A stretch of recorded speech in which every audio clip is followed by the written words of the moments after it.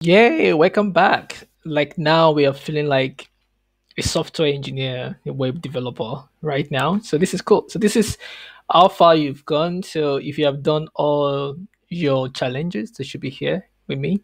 So today we are going to be learning something really new, different, and something visual, something that gives you some kind of I'm doing something. So and it's all about image.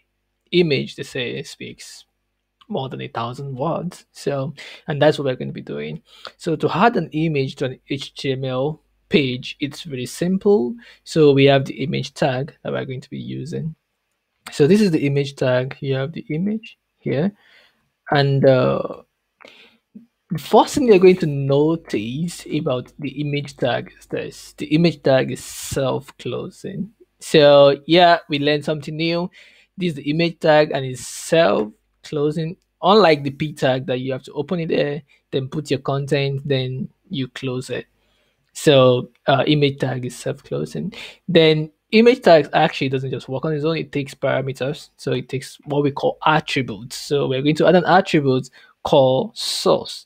So just like what you mean, source means where is the image coming from.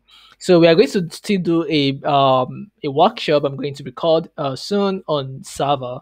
So and now server works, server files and things like that. So let's just take it slowly, but just know that this image is coming directly from this link over here. So I will just copy that and put that here.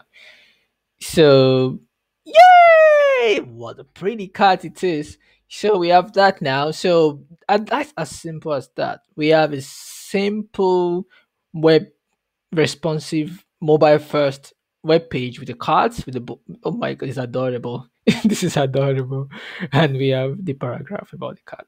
So, but one thing first about image type before we go overly excited about this magic that we just created is that we can also add something called alt.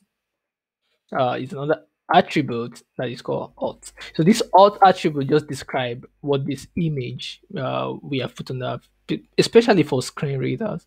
So to know. So like you can see there is one here, a business cat wearing a necktie. This is cool. I actually wanted to say adorable cat. So I'll just say that. You can put whatever it says that just describe this. So and one thing you should notice is peradventure we miss out on loading this image. Let's say we put the wrong thing here.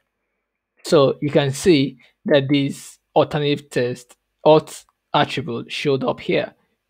That's brilliant. So that's why every image tag always for SEO reason, even for your users, because sometimes maybe something changed on the server. So you need to put this alt there. Then someone can know, okay, this image is not loading, but it's actually an image about an adorable cat. And that's good. So let's go back to adorable cat.